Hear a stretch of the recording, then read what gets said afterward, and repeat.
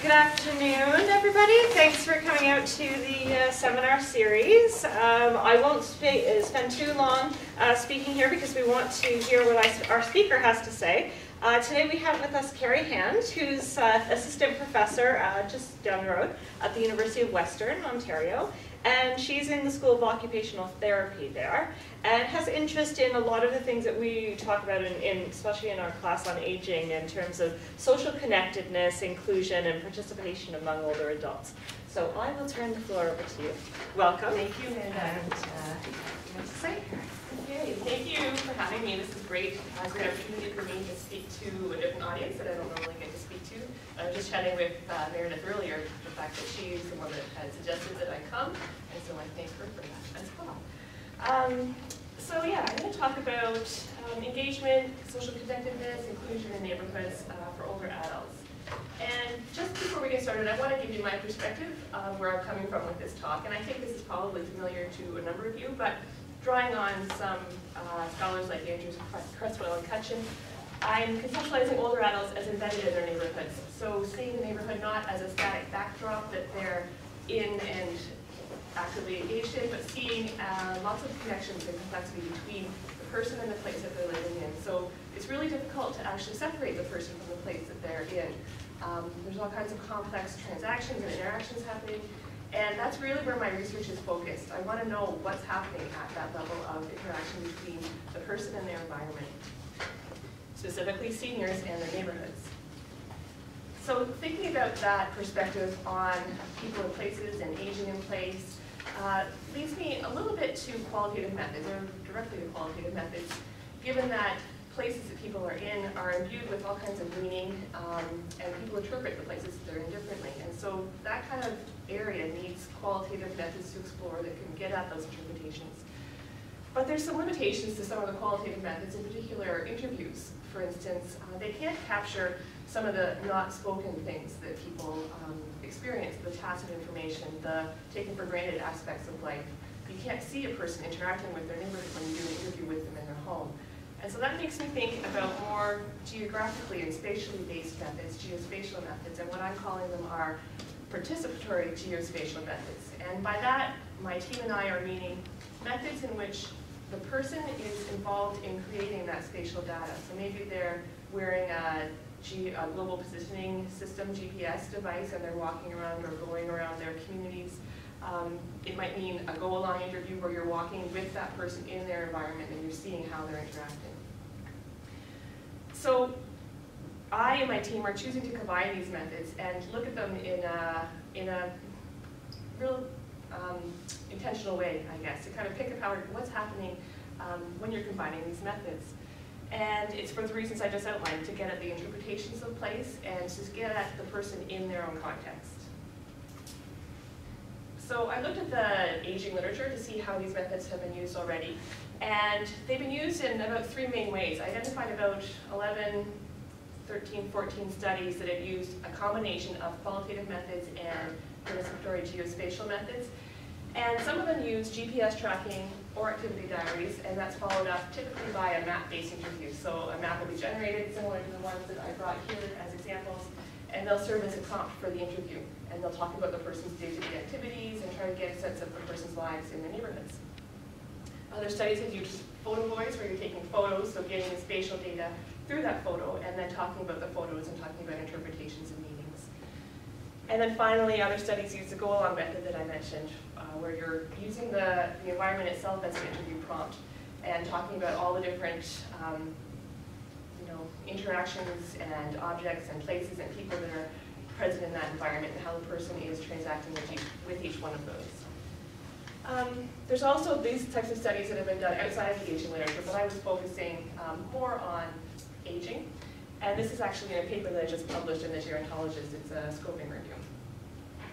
Anyway, generally looking across the methods, it seems that the spatial methods are given less importance than the qualitative methods. So, for example, it's often the case that the person might be tracked with a GPS device, a map is generated like these, and then the spatial data is left and the map just serves as an interview prompt, rather than going back and looking at those maps and seeing what comparisons between the maps can bring or what quantitative data might be able to pull out of that that might complement the qualitative data. it's also not completely clear what's happening when you're meshing these different types of data. So you've got, you know, maybe a go-along interview, a map, you've got a qualitative, in-depth interview. How is that all coming together? And some of the authors have written about this a little bit, but not to the extent that I want to know about it, and that I think is helpful in guiding others if they want to implement these methods. So that leads me to an ongoing study that I'm doing with some colleagues, Debbie Rudman and Suzanne Hewitt in the School of Occupational Therapy at Western, and Jason Gilland, who's in the Department of Geography at Western. And the purpose of the study has two main arms. The first is to find out about how person and place transact to shape social connectedness and inclusion in older adults. So that's the more substantive objective. And the methodological objective is to look at these methods and pick them apart and find out how do you combine these qualitative and spatial methods together. How can you analyze these data to bring about really, you know, contextualized understandings about older adults aging in neighborhoods. So in our study, we're using three main types. It's actually 5 types of data that we're collecting. The first, and this is in just a random order, go-along interviews, where we're walking with the participants in their neighborhoods and talking with them at the same time. Narrative interviews, and GPS tracking for 4 days, accompanied by activity and travel diaries that people fill out, followed by a map-based interview. So similar to some of the other methods that have been used, but not in this combination. That's that.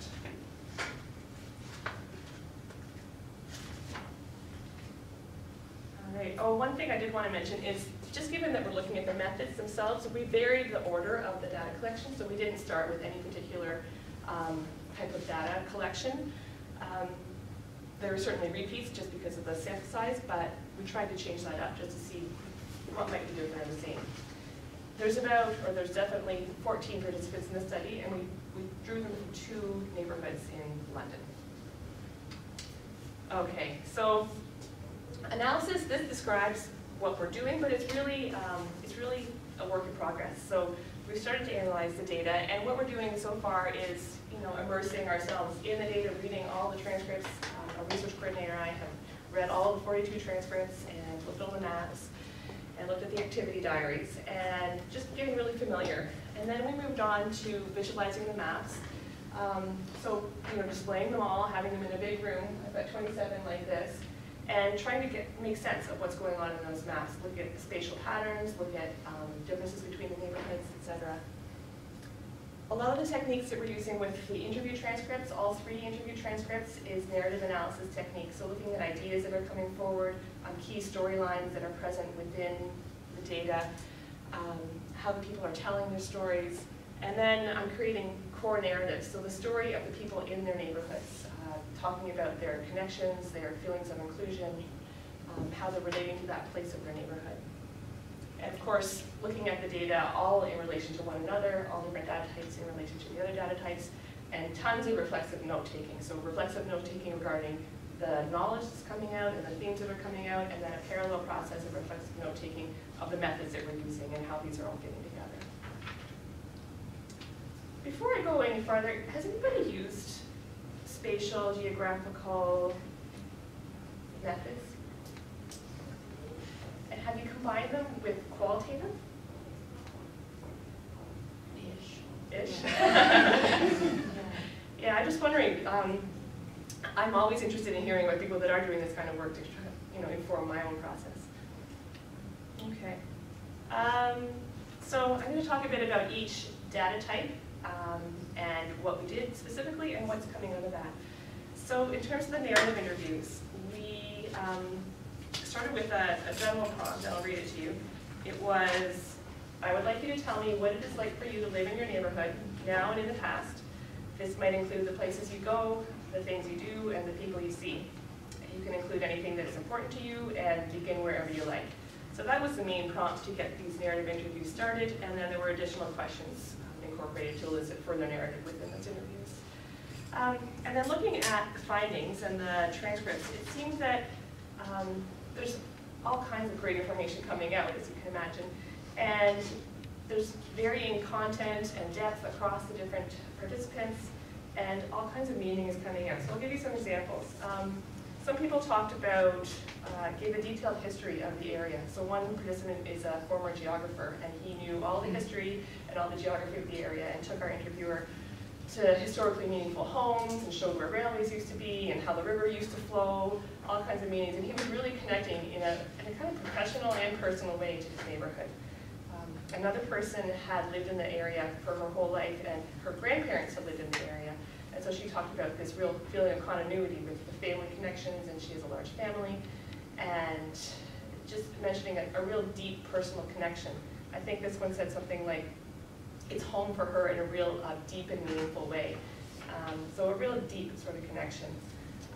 But other ones, a number of other ones talked about their neighborhoods in a really practical way. So there's really good amenities for me. There's a bank around the corner, and the grocery store is here, and I can drive to the park or to my senior center, for instance. Some of them talked about how the neighborhoods mesh with their own identity and values. So a few participants talked about their value for healthy living and their value for doing things that they think are going to keep them healthy, like exercising, eating right, and so on, and really presenting a picture of themselves as a successful ager and taking on some of the discourses around aging, and showing the interviewer that they are doing all the right things to be healthy. And really, there's a real mirror between their construction of themselves as a healthy and successful ager and how that matched with their neighborhoods that offers all these other opportunities for walking to their resources and buying healthy food and having parks in the area where they can exercise. So yeah, just really interesting. And so I think that the narrative interviews certainly are giving all kinds of meaning and all kinds of interpretations that are really relevant to the area study. In terms of the go-along interviews, they're really different. It really illustrated some of the tacit and not spoken things that people are aware of or maybe do in their day-to-day lives, but they don't say it in a sit-down interview in their home. So as I said, they went to a local, each participant went with the researcher to a local destination, and along the way they talked about where they were going, the route they were taking, why they were going there, and then using the neighborhood as a prompt. So the interviewer would ask them about different features of the neighborhood that they noticed. The participants often engaged in conversation or said hello to different people they saw, and so the interviewer had a chance to observe that. So I'm trying to pull out some of the key points to kind of illustrate points that I'm trying to make and the value that these go-along interviews were bringing. And it seemed that you could see some variation in how people were interacting socially with their neighborhoods. So one participant in particular is a real outlier, and she greeted everyone that they saw, and they went to a cafe and engaged in conversation with people at a couple different tables around her for about 10 minutes. And afterwards, the interviewer said, "Oh, were those some friends of yours?" And she said, "No, I've never met them before. They're just people that I talk with." And apparently this is a pattern. She just is a very friendly person, it seems, and really gets a lot of value out of being able to go out in her neighborhood and talk with people and not have to have planned something in advance. She's just able to make some social connections and feel included in her neighborhood in a real casual way. That's not planned in any way. They're not friends of hers, it's not her family, it's not her close social network, but it's still a valuable part of her experience. Other people greeted, walkers, they greeted dogs. You hear some really, really funny and interesting things on tape about the people speaking to pets that they would see. "Oh, aren't you a cute little guy?" And just, you can hear the enjoyment in their voice of being able to do these things and getting reactions back from the people that they're encountering. Other people were less social, so they just wanted to get out and do their exercise, for instance. They wanted to go on a quick walk, they didn't want to engage and get slowed down. So just a range of how people are interacting. And just getting at the things that people aren't stating. So a number of people would have stated in their narrative interview that they do value walking in the neighborhood and they like to greet people. But it sounds kind of similar across participants when you look at the narrative interviews. It's only when you get into the go-along so you can see how they're interacting in different ways. Very social to not really social at all. The choice of the route is also an interesting thing. And I mentioned within the narrative interviews these kind of constructions of themselves as successful agers. And so that came through in a few of the go-along interviews where the participant took our interviewer on quite fast walks that I think that she had some trouble keeping up with. One used poles, like a pole walker, to get more exercise, and they both did that. And it was just a real embodied and enacted way of seeing how they enjoy their neighborhoods and the presentation of themselves that they're making as a healthy and active and able-bodied person. Another person chose a route that he hadn't gone on in about 15 years, and it was quite difficult going up and down a ravine and navigating some kind of uneven terrain. And he just wanted to see if he could do it, and he had the interviewer to go with him, and so he went ahead and did it. So another presentation that he's giving to the interviewer. Other participants, like the geographer that I mentioned, gave the interviewer a real historical tour of the area. And the participant that had a lot of family in the area gave a real history, a personal history of her own family's life in that neighborhood. So a home that her grandfather had built, homes where her mother had lived, homes where her sister and her brothers and her had lived throughout their lives, where they currently live, where she lives. And so it's forming what other authors have called a spatial biography of that person. And I'm going to get into this a little bit later, but taking that information from the go-along could be placed onto a map, like from the GPS tracking, and really get a really nice understanding of that person's life in their neighborhoods. Okay. So then, the activity and location tracking. So as I mentioned, the participants wore a GPS device for 4 days, 2 weekend days and 2 weekdays, and we tried to choose a reasonable amount of time. Maybe we would have liked it to have them wear it for a week, but we felt maybe that wouldn't be as successful if people forgot to wear it or maybe felt burdened by it. And at the same time, they wrote down all their activities on activity diaries, which actually was quite key, given that we had a little bit of technological difficulties with the GPS devices. So having those two sources of information was really, really quite crucial. I'm going to go to the maps a little bit right now. So looking at the maps from this GPS tracking, we're starting to do some comparisons between neighborhoods. And so I don't know if you can see this with the line is. But our two neighborhoods, A and B, A is a little bit more suburban, and B is a little bit more neighborhoody, kind of like Westdale, where there's a core area of services and houses around. And so, for instance, this is the more suburban area, and just looking at where people walk. So it might be hard to see, you can come up later, but this participant did a walk in her neighborhood around here, and she ended up going on quite a busy road for a portion of it, up to her home and down again. So a combination of residential streets and really busy streets, which I'm not sure if that participant mentioned the fact that she was on that busy street in her interviews, which I'm fairly certain that she didn't. I can imagine that's not quite as pleasant on a walk for exercise as it would be on a residential street.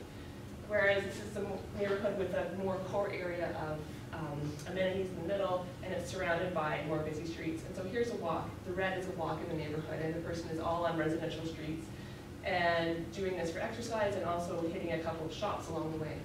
So there's some differences that can be seen just by looking at those maps. Other differences between the two types of neighborhoods were that people that live near the area that had the amenities all clustered together, most participants used those amenities, whereas in the neighborhood where things were more dispersed in the suburban area, it was really hit and miss as to who used what. They just used random sorts of resources within the neighborhood. It's only a sample of 14 people, so it's not as if I'm drawing any sorts of generalizations, but it's a real nice starting point to think about the spatial data that we're getting and bringing that back to the qualitative data that we're getting and seeing what it actually means, or what it might mean. Okay. So let's talk a little bit about bringing these types of data together. Bringing it together, so the point wasn't just to look at different types of data and look at them in isolation, the point is to bring them all together. And so the first thing that we noted was the idea of how people conceptualize their neighborhood. So I think as we're talking about now, every person has a different concept of their neighborhood, what it means to them, and the area that the neighborhood is in. And specific to the area, in the narrative interviews, the people tended to talk about their neighborhood as the area around them. So their immediate neighbors, a few streets, that's their neighborhood. In the GPS data, in the GPS interviews, where the people may have gone outside of their neighborhood for shopping or to visit friends and family, they talked about, not necessarily with any prompting, but talked about how this is my neighborhood also. I feel comfortable going to these places. I really go to my church often, and it's not actually in my immediate neighborhood, but I consider it all to be part of my neighborhood. So it got it, even within participants, different ways of understanding their own neighborhood, which I think it's bringing something new to the study, just because if we'd only used the one method, we might not have had as full an understanding. Given that the study was about connecting in neighborhoods and connecting with people in neighborhoods and connecting with places, the methods combined are giving lots of great information about that. And so, for one example, in the map-based interview for one of the participants, she talked a lot about how she goes to a senior center and she helps a lot of the seniors there with their computers. She gives them rides to different events. She gives another woman a ride to her church. So just all these sorts of helping sorts of activities, really talking about the day-to-day things that she does. And then in the narrative interview, she talked about a tension that she's feeling in her helping role versus, taking care of herself. And so talking about people in her own apartment building that she had helped in the past, it just felt like she was overextending herself and they were asking her for too much. She gave the example of one woman asked her to come over to help her put her turkey in the oven because she was having family over, and she gets there and the woman still needed to prep the stuffing and put the stuffing in and wanted the participant to do all this for her, just feeling like that wasn't really what she was there for. And so now she's negotiating the tension by not reaching out as much to her immediate neighbors in her own apartment building and reaching out more to the people that are a little farther away where she can manage that relationship a little bit better. And so it's telling two sides of, or different sides of the same story, I guess. The GPS was more factual in terms of what she does and why she does it. She likes helping people, and the narrative just got into more of the nuances around what's actually going on within those relationships. Another thing that came up was the idea that people are actively taking steps to shape their neighborhoods. And so we went in thinking about how each one is impacting the other, so thinking this might be something that's happening. But the ways that they did it were a little bit unexpected, I think. So in the narrative interview for one woman, she talked about cutting down the bushes in front of her porch so that she could see people. It helped her to feel more connected. She cut down trees in her backyard as a way of feeling more safe. She felt like if the neighbors could see in, and if she had had an injury or a health problem, or an intruder had come in, then that was a way of her being safe. So by doing those things, she's doing it for herself, but she's also contributing to her neighborhood in terms of making it more social with her interactions with the porch, for instance. Lots of people were conscious about interacting with their neighbors in a way that created interactions and were being friendly, and they saw the neighborhood as friendly, and they wanted to contribute to that as well. So I think that's interesting, and that came up with the narrative interviews for sure, as well as in the go-along interviews when you could see people making these contributions to their neighborhoods. Okay. The combinations of methods was really great for enabling agency in the participants. So the narrative interviews, to begin with, asked the participants to share their story in a really unstructured way. So they're taking control in that way. The go-along interviews, similarly, the person chose the route and the destination, what they wanted to do. And then even with the map-based interviews, the people were talking about what they had done specifically, so what the track actually showed. They also spoke about other areas of their neighborhood that they wanted to bring up. So they weren't necessarily prompted to talk about those things, but seeing them on the map, they'd say, well, actually sometimes I go to this senior center and not that senior center. So really getting them involved in the methods. I think the methods also encourage a lot of enthusiasm in the people. They were all, the ones that joined the study were all very excited to go with the interviewer on the three different, to do the three different types of interviews. A lot of it has to do with the fact that the research coordinator that did the interviews is just an amazing person. She's a woman doing her PhD, and she's very friendly and sociable, so I think that went a long way. But they were excited to choose a route and go on this interview with the interviewer. They were excited to see the maps and see what they had done and realize how far they had gone in those few days, or what they hadn't done that they had thought they might have. And you can hear it in the interview recordings and see it in the transcripts.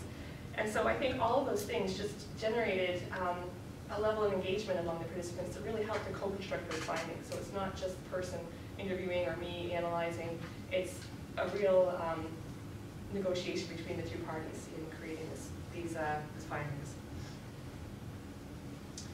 And we've talked about this a little already in terms of embodied and enacted transactions. So if I'm trying to look at how person and place are interacting and transacting, then the idea of having those things in front of us and embodied is really key. So one participant talked about how she likes to walk in her neighborhood, but there's not enough sidewalks in her narrative interview.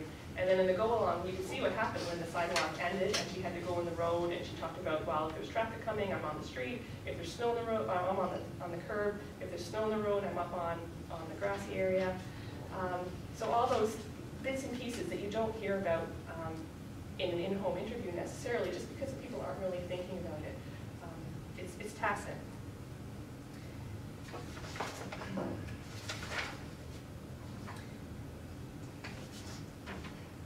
And then in terms of the meanings of activities, so a number of participants talked about walking in their neighborhoods, and some of them did it for fitness, some of them did it for social, some of them did it for a combination. The GPS interview for one, so that would be in the narrative interviews, for one participant in the GPS interview, she talked about meeting a person that she hadn't known before, asking her to go with her on her walk through the park. They did some hills in the park, they went back to a coffee shop and had some coffee. And so finding out about the value for walking and that she walks a lot through a narrative interview is great. This GPS tracking just brought a lot more detail to that as well, in terms of how that actually plays out in a person's day-to-day life. Okay. In terms of time, so it's interesting to think about a person's life in the neighborhood over a period of time. And in the narrative interviews, the people often talk about years or decades of their lives in that neighborhood or in other neighborhoods, whereas the GPS tracking was really focused on day-to-day, just a 4-day period. The go-along even smaller because it was just focused on that actual time that the participants were walking, although certainly they're bringing in other parts of their lives. The idea that this living in a neighborhood and interacting and transacting with your environment is something that happens over time also came out of the interviews and the different types of data collection. So one participant talked about how she, in her narrative interview, how she wanted to be more active. She was newly retired, and so she went to a senior center and has been doing activities there ever since. So that give a certain amount of time. Within the GPS data collection, she talked about how at the senior center, the specific activities that she does, the relationships that she's made, the friendships that she's made that have extended outside of the senior center. And you can see the process of her social engagement in the neighborhood happening over a number of years through the different types of data collection. Okay. And then the sequence. So I mentioned how we varied the sequence of the different types of data collection. So in general, the interviews built upon one another. We expected this to happen. Getting to know the interviewer, you're relying on things that you've told her already, referring back to things that you may have discussed before. So there was some build across the interviews, regardless of the methods. In terms of the depth of the information that the people shared and the levels of interpretation that they're putting on it and the reflection that they're doing, it did seem that the narrative interviews generated the most reflective sorts of conversations among the participants. They were certainly reflective go-along interviews and reflective GPS-based interviews, though. One thing that we did notice, though, is that across participants, there was more variation than across types of data collection. So the really reflective participants tended to be that way in all types of data collection, and the ones that weren't. And then feasibility. So generally, the methods worked well. So the people knew how to use their GPS devices, they completed their activity diaries, they engaged in the interviews, things like that went well. We needed to have a little bit of flexibility with the go-along interviews in terms of when it rained or if it was too hot, travel schedules. One person had a knee replacement shortly before the study started, so he didn't want to do his go-along until about 8 weeks later. So, just a little bit of flexibility was needed around those sorts of things. I mentioned the technology. The GPS devices didn't collect data for chunks at a time. So for the first few participants, there were a couple that maybe missed a 4-hour period stay, or the person maybe forgot to turn it on for one day. We had a procedure in place where a research assistant checked in every other day with the person just to see how things were going. And he was able to change out any, and with instructions to call him if anything was wrong. So that did happen when there was, it didn't seem like data was being collected, the machine was beeping. So he was able to switch it out. And we really don't know what was going on, but our geographer is assuring me that as you get better and better GPS devices, this is less likely to happen. It's hard not knowing all the technology myself, but I think he has a good handle on it. The study generated a lot of data, so only 14 participants, but we have 42 transcripts and 27 maps, 14 activity diaries, and tons of reflexive notes about everything. So managing all of this data is what I'm in right now, and I've been doing it since last fall, and I'm continuing now. It's something that needs some management strategy. So I've been doing things like chunking the, putting the activity diaries into really brief paragraphs so that I can link it more easily to other data. I'm trying to chunk out different themes, trying to look at data together, so displaying all the maps at once and trying to hold that information in my mind as I'm also thinking about the themes and how those themes are linking to the specific places on the maps. This is when I like to talk to lots of people that are doing this sort of work, and it's good when I do that. But at the same time, I feel like every type of data collection that we did is bringing something unique and something valuable to the study. And so thinking about moving forward, I don't really know what to cut out because I value everything that each part has brought. So that's just something that I'm thinking about right now. But I think these methods are showing value. I think that there's value in the combinations that we've made, and I think it's a good idea to continue to use them and to try to refine them a little bit more, which is what I'm in the thick of right now. I can see implementing these methods within a methodology. So this is more of a methodological study, just looking at those specific methods. But in a larger study, I might want to choose something like ethnography, for instance, that could bring all the methods together and hold them together. A grounded theory might apply, critical approaches. I think there's a number of different ways this could go. But in general, I think that it's generating some real great contextualized information that is lacking right now in the aging literature. It's just pulling out things that probably has been talked about before, but maybe not in this way. And I think that that's going to add real value. Thank you.